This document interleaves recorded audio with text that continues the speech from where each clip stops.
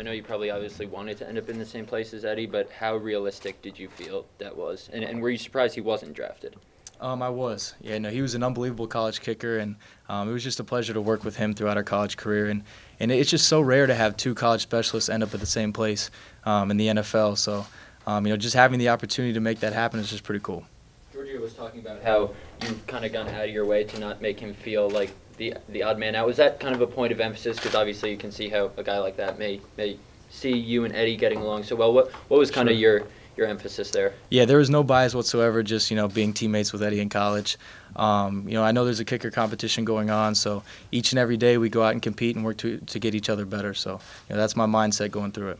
Is it hard, not to be a little biased towards your friend and teammate? You could see it that way, but no, it's really not. I just see two kickers going at it each and every day and, giving it their best. So, I'm there just to make it an even playing field for both those guys. Versace was saying that he'd never had a right-footed kicker and a left-footed kicker at the same time, and that he thought that the holding was going to be a problem. It was going to be an issue, but it turned out it's not.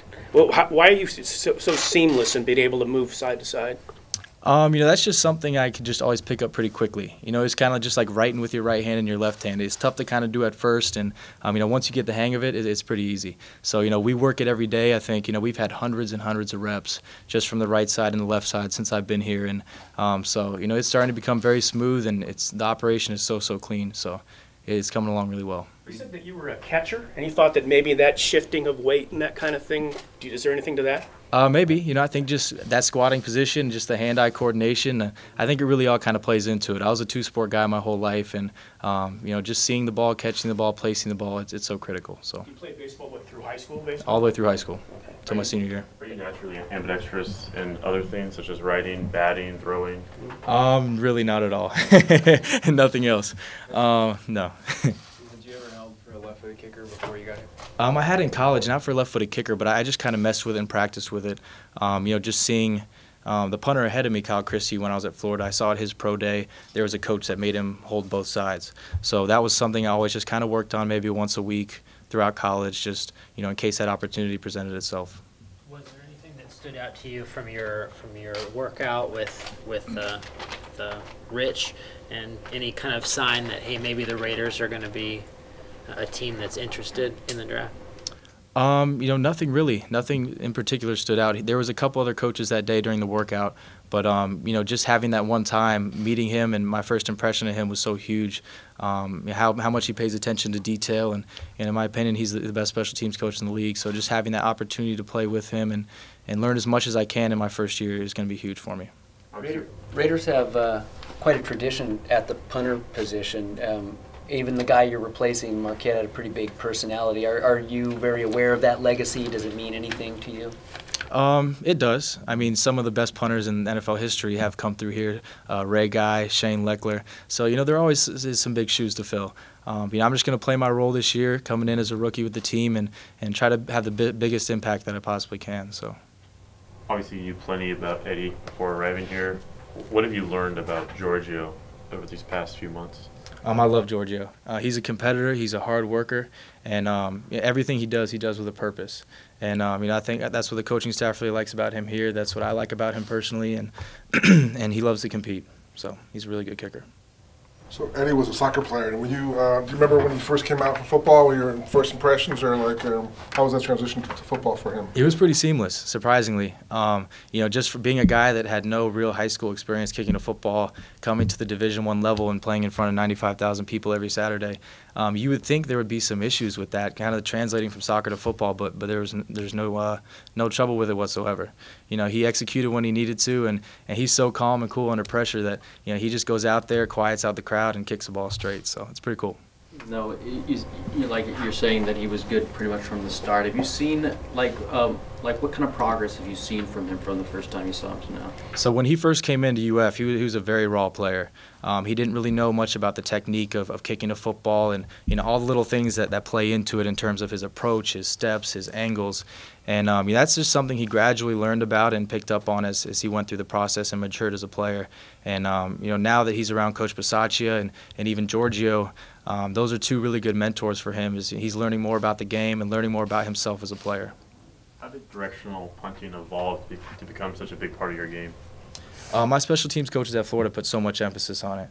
We faced so many scary returners at the SEC level, so we had to find ways to shrink the field, get the ball to the sideline, and kind of limit the opportunities for those returners. So that was something I worked on day in, day out, and I knew the pressure of the situations I was going to be in, and how much of a role I could have with the team if I could do that, and kind of limit the returns of the opponents. So that just kind of as my career went on, I just developed in that way, and I want to take my game to the NFL the same I did in college. So. You had one yesterday where you pooched it kind of right along the sideline, inside the 10-yard line.